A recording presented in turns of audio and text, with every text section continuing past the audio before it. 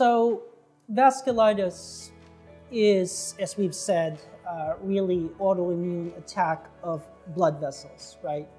And so from that, the answer to the question kind of falls naturally into line in a way that makes sense. We want to see the actual blood vessels that are injured, and we want to know where they are.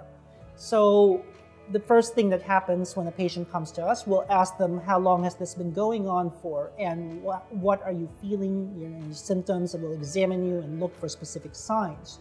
And for us as vasculitis experts, what we're looking for is an idea of where to actually take a biopsy, or where to take CT imaging or some sort of radiography that gives us the best chance of seeing the injured vessel or group of vessels in the body. So for example, if a patient comes to us with a hand that's numb and you have purple fingers, then that implies to us that the reason you have the symptoms is because the blood supply to your hand has been affected, and therefore we would focus our studies both by imaging and even if we could, by biopsying tissues in that area to get an idea of what is the actual immune process that's at play. And it's from that information really that we form the core of what is the diagnosis. And it is important to get the right diagnosis because the treatments for different types of vasculitis are not all the same.